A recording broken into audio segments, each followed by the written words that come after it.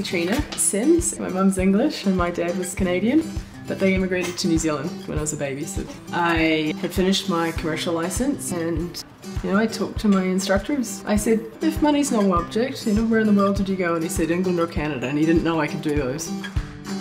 The man in my life is Mark, and he's also in aviation, works for Canadian North. I grew up as a kid crazy about dogs and horses and, doing practical things outside all the time, and I couldn't imagine an indoor job.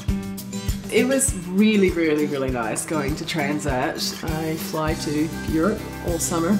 If someone wants to go there on vacation, Transat goes there, and I do too. For us doing the long haul flying, actually a lot of the work happens before we even push back. We have a flight management system, and so you're entering the entire route, but we're monitoring systems and making sure that everything is panning out the way we planned that it would. I have not flown with another woman pilot at Transat yet. There are some women captains, but just not on the airplane that I'm flying. It takes more people doing it and, oh, you're a pilot? Why not? It can be tough to get started in this business. So I had a lot of help when I came to Canada.